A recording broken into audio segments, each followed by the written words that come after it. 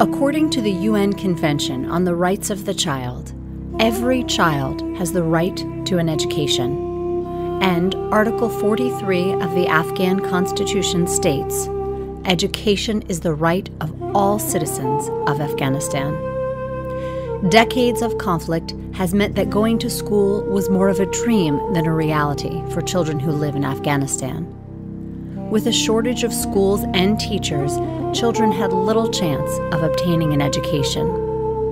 For the children who lived in remote areas, these shortages were even more prevalent.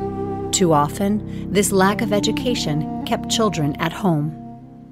Things are changing in Afghanistan. The Afghan government is committed to rebuilding its education system. With support from countries such as Canada, more Afghan children can attend school. Consider that in 2001, only 700,000 students attended school, and none of them were girls. Today, there are more than 6 million children in school, 1/3 of them girls.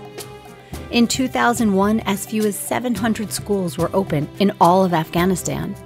10 years later, there are over 10,000 public schools operating in Afghanistan. Canada has supported improving the quality of education nationwide through updated infrastructure, teacher training, and alternative schooling.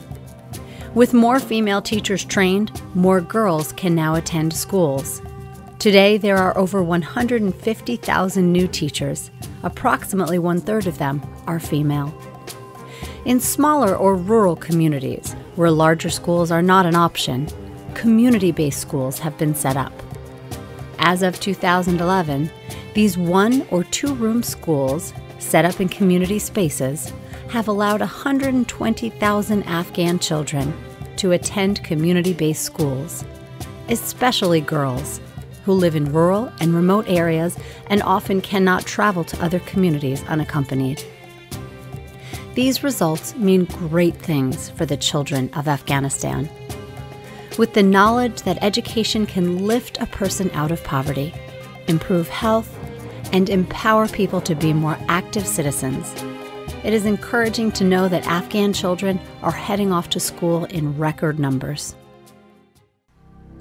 Looking forward, Canada will continue its focus on education, working to support educational improvements for Afghans, especially women and girls.